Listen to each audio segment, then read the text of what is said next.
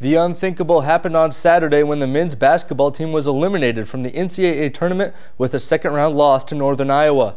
The Missouri Valley Conference champions and the number 9 seed in the Midwest region knocked off the overall number 1 seed in the tournament 69-67.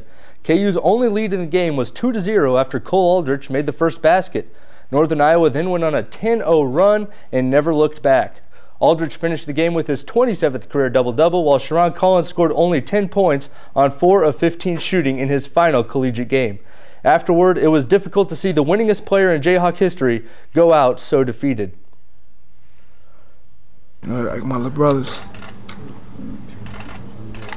I like my little brothers. And it's just, it's there for me. And I just want to be around them as long as I could and have fun playing basketball with them. They all know I love them regardless of what happened through my years here, fights, arguments, disagreements. They're like family. That's what we go. We pride ourselves on family. We huddle up every day and say, family, this is my family. And I love them. You know, the thing that I've really enjoyed coaching these guys is because they hurt for each other more than they hurt for themselves. And their joy is as much for the next guy as much as it is for themselves.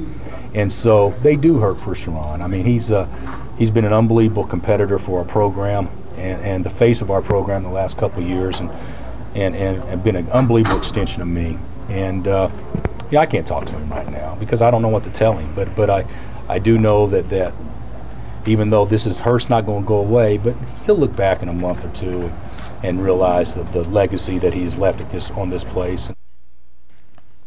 Kansas finishes the year with a 33-3 record and will have to watch the final 4 rounds of the tournament from home.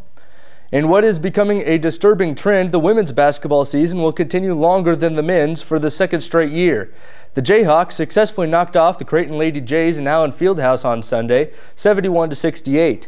They were led yet again by freshman sensation Carolyn Davis, who posted her 6th double-double of the year with 25 points and 12 rebounds. Sade Morris was the second leading scorer with 14. The Jayhawks are now one of the last 16 teams remaining and will play on Thursday against Illinois State in Normal, Illinois. The baseball team had a tougher spring break than most. Prior to the break, the team took 2 out of 3 games from the number 1 team in the country and the defending national champion LSU Tigers. However, they only had 1 day to celebrate before beginning a 2-game series against Tulane. After getting shut out in the first contest, the team fell again the next day by a count of 5-3. They then traveled to St. Louis for a doubleheader on Saturday, dropping both of those games to the Billikens. The baseball team is now 11-8 on the season and will play Creighton tomorrow at Hoagland Ballpark at 6 p.m.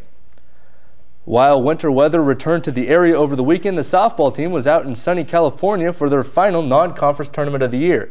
The team not only enjoyed the constant 71-degree sunshine, they also enjoyed a 3-3 record, including a 5-4 extra inning victory to conclude the tournament against the host school, San Diego. The squad is now 14-15 on the year and will open Big 12 play next weekend with 2 games at